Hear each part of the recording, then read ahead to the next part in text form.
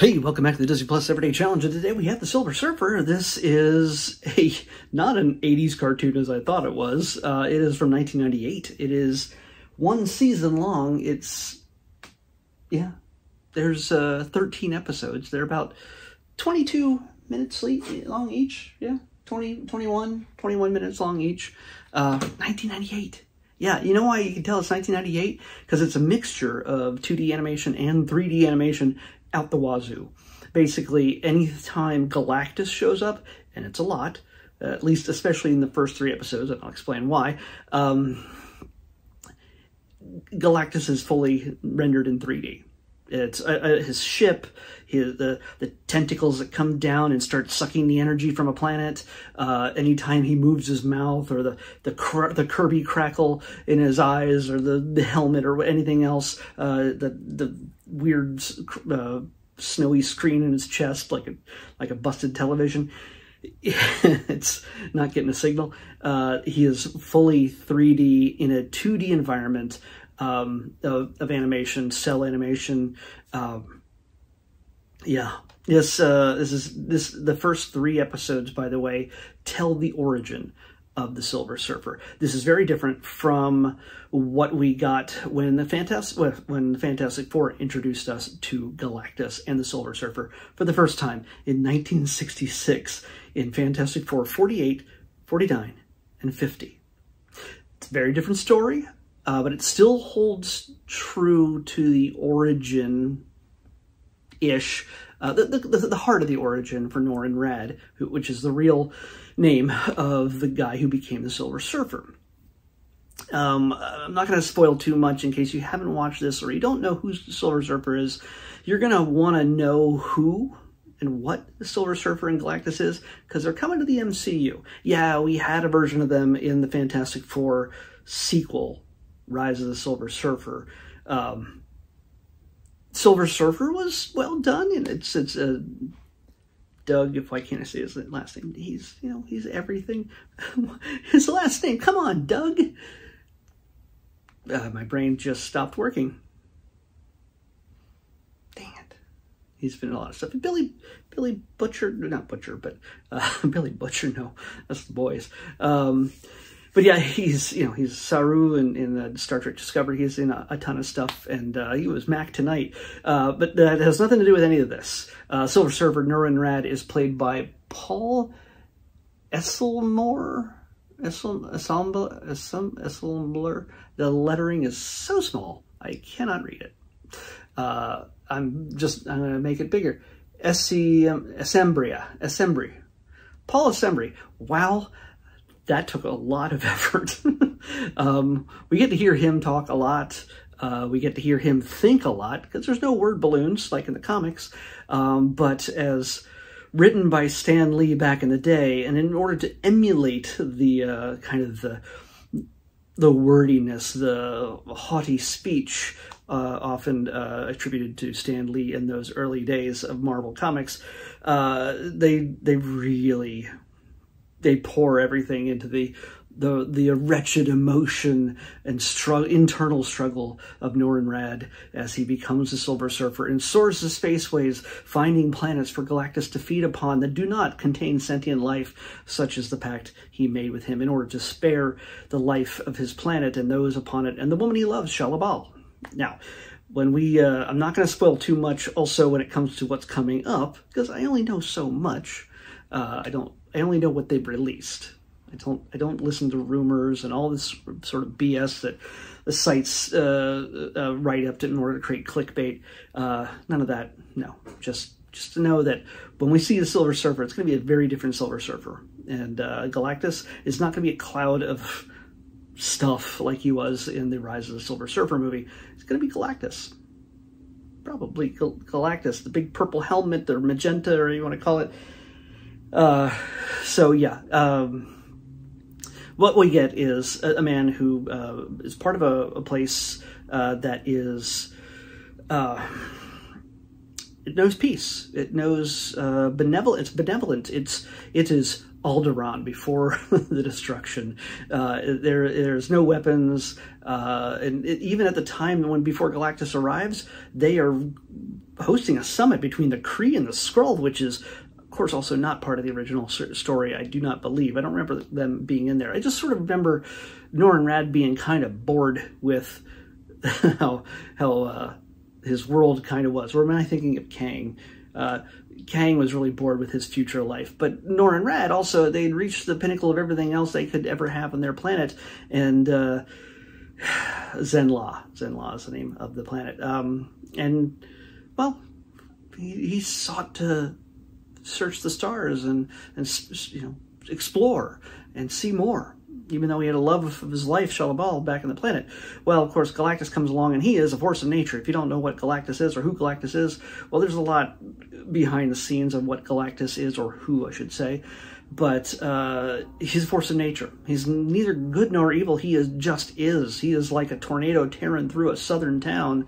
He just happens, and there is usually nothing you can do to negotiate with a storm.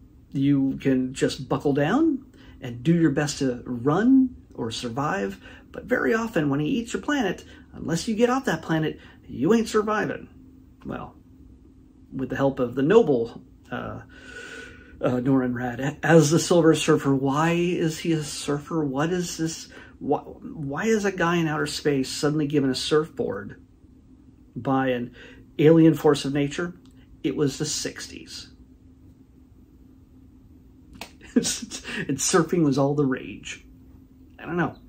Was he designed by Stan Lee? No. He was designed by Jack Kirby, artist extraordinaire, King Kirby, the man behind pretty much the look of 90% of the characters you know and love from the early Marvel Comics universe. If there's an Avenger you've heard of, it has been designed originally by Jack Kirby, for the most part. Give or take a few. Obviously, Steve Ditko co-created Spider-Man and Doctor Strange. He was the initial artist on those books. But yeah, back in the day, there was a way to write stories that's called the Marvel way. And Stan sort of just threw concept and ideas and some words towards Jack, and Jack just went with it. He just started drawing out what he thought was best. And by the time Stan got the pages back, he's like, what is going on here? There's a guy on a surfboard. What? And so then Stan has to go back in and start putting words in the mouths of these characters in order to make the idea he had a coherent story. And that's what we get in just about every early Marvel comic, no matter what artist he worked with usually. And Stan wrote a majority of the comics back then. He was listed as the writer, but in many other instances, you can credit Jack Kirby as the primary creator for so many things. Not to poo-poo Stan's contribution and just everything he contributed to Marvel Comics. Obviously, that's inarguable. But if you're looking at Galactus, if you're looking at Silver Surfer, you're looking at Jack Kirby's work, and at least visually. And one of the great things about this animated show, getting back to the animated show, is the fact that his fingerprints are all over this, even though he had nothing to do with it. He was long gone by this point. I think he passed in 1994. This is 1998, and it stays really true spiritually to the concept of Galactus and the Silver Surfer, but the art, every background design, the look of Galactus, just not just, oh, he's got a helmet on, he's, just the angles and everything else. It's the shading, which is a very specific thing. Kirby fans, Marvel fans know exactly what I'm talking about. It's the Kirby crackle. It's the look of space and energy and shadow throughout all of his work. The action lines, everything. He defined comics. At one point, he redefined comics. Yeah, Superman, Batman, and Wonder Woman, everybody else existed over there at DC, and they changed the world in their own way. But when Kirby got on the scene, and he even did some DC work, of course, as well, you can see so much of his influence in the look of this animated series. Now, he is not the only one in this. There is a classic story written by Stan Lee and drawn by a French artist named Mobius. Not not the character from the Loki show. No, this is there is at least a few creatures that are depicted in some of the early scenes in the first episode, just in passing, just a passing shot. And there's also a shot, like a close-up of Galactus's head with a very small Silver Surfer hovering in front of it. That is taken from the cover of the classic Silver Surfer story drawn by Mobius. And go ask your local comic shop, look it up on the internet, on Amazon, or wherever you shop for comics. Seriously, you'll know exactly what I'm talking about when you look at that first episode or second episode. Second episode is where that Mobius reference is there. But when you're also looking at the human Zenla looking characters, the way they are depicted and drawn, they are a mix of Kirby, but also Ron Lim. Ron Lim was responsible. To me, it looked like Ron Lim. There's a number of just sequences, the way the bodies are drawn, the length of the legs and everything else. There's very much an influence of Ron Lim, who was the artist for the Silver Surfer series throughout like the 80s and into the 90s for a bit. He had done almost like 100 issues, it feels like it. Maybe he cut out here and there, but I collected that. You know, the one with the embossed foil Silver Surfer on the cover, yeah. Those I used to have. I don't have them anymore, unfortunately. But it's seriously, Ron Lim's art is seen in this. So the people who put this together were very much in tune with the look and feel of the comics. Look and feel and sound of the characters. Uatu, the Watcher, is narrating throughout a lot of this, and what we do get is not the Fantastic Four. You expect the first contact with Earth would have them going up against the Fantastic Four. Nope. What do we get instead? Frankie Ray. You know who people who know Marvel Comics know who Frankie Ray is. So I won't spoil that. That's if you don't know. Not that if you don't know, then it wouldn't be a spoiler, but it doesn't matter. She's important to the mythos of Galactus, at least. Again, with only 13 episodes, the first 3 being spent on the origin of Silver Surfer, his subservience to Galactus, and his fight against that enslavement, in a sense. Trying to break his deal when he realizes that Galactus has taken more from him than he had planned on. So it's really well paced. You get a lot of neat lore that you know from the MCU films. You get to see Thanos. You get to see some eventual Guardians of the Galaxy. You get to see Pip the Troll, I'll tell you that much. If you don't know who that is, he appeared at the end of Eternals, which you also may not have watched, I don't know. You get to see Adam Warlock.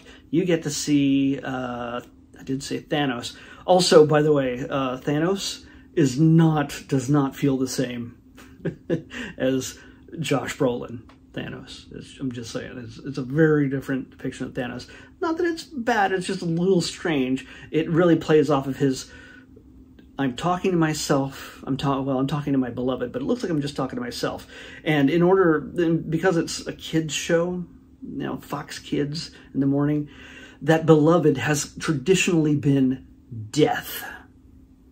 It is depicted as a skeleton in a cloak, but also with a woman's shape. So, where do the boobs come from if you're just a skeleton? I don't know. But yeah. Yeah. So, who they replace death with is not somebody you would know, but it's a much safer visual choice, let's just say that. We get to see the Kree and the Skrull together fighting side by side for a moment up against Galactus. You can figure out how that goes. There's also a race of beings that recur in at least 2 of the episodes that aren't exactly the race that I think they are. They could be, but I don't see them. I don't know. They seem like one of 2 different races from the Power Pack series. from the late 80s. It's kind of a mixture between the Snarks and the Chameleons. The Chameleons are the horse-like aliens that were the good guys, and the Snarks, as the kids called them, it's a very strange way to spell their name, so you just say Snark. They're lizard-like, and it's just the shape of the legs of the aliens that make me go, I think they just sort of smushed them together and said, hey, here's an alien race that will try their hand at fighting Galactus.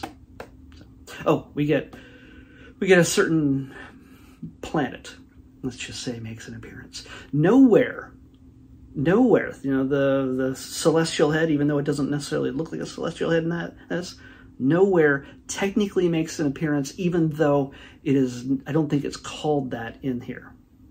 Yeah, you'll see it. You'll know it when you see it. There's so many little Marvel references for the us nerds to really love. For the newbie, it can be a little arch in its character's delivery. It feels like somebody was. It feels like somebody was cribbing from Stanley, and Stanley liked to crib from like Shakespeare. You know, he liked to crib from King Arthur, things like that. So it's the kind of righteous knight type of storytelling that he was good at. And it doesn't necessarily, the lines don't necessarily roll off the tongue easily, but it still makes for some good fun, some great space opera, and that's what this is 100%. Just every emotion, every thought on their sleeve, spoken aloud or thought aloud. It also saved the money on animation because he didn't have to move his mouth every single time he wanted to say something. You just knew he's thinking these things. What if I don't know who I am? Where am I going? I just remembered where I'm from, what my purpose is. And like they don't have to animate the mouth. He's thinking. So that's fun. So this is good fun. I'm actually gonna, I should have done this a long time ago, but I was waiting for this to be selected. I am gonna watch the next 10 episodes. There's unfortunately only 10 more in this little corner of the Marvel Universe. And as far as I can tell, the Fantastic Four does not show up. This is intentionally separated from the animated shows that had come before. There's no Spider-Man or Fantastic Four or Avengers. This is fully cosmic, and being that it was so divorced from everything else in the Marvel Universe, might have been the reason why it only lasted one season. I don't know.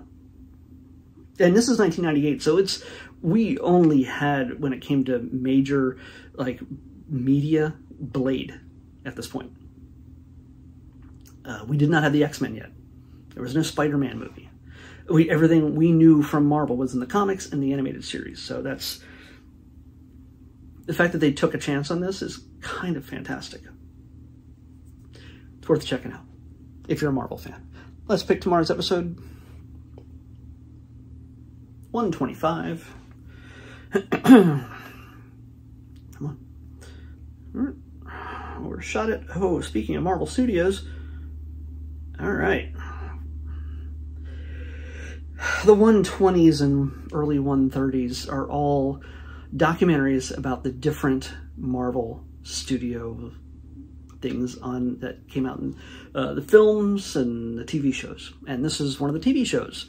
I want to watch them. I just never take the time myself just to go, I think I'm going to watch this documentary about a show that I watched 3 years ago. I'm just never going to do that. But if this tells me, I have to do it. It's just the way it works. So this time around, and we have a lot more, and there's some that are not even listed here yet, that I'm going to be adding to the next iteration when this quarter ends, because I missed out on them. And being that there's so few newer stuff being added as compared to the 90 things I go through every 3 months, gotta have more of this stuff in here. Anyway, all that to say, Marvel Studios assembled the making of Hawkeye. So we're going to get to see behind the scenes on the Hawkeye series, season 1. I don't know if we'll ever get another season. but if it is, it's probably going to be Kate Bishop focused. Marvel Studios assembled, the making of Hawkeye, and the next Disney Plus Everyday Challenge. I'll see you back here tomorrow with that.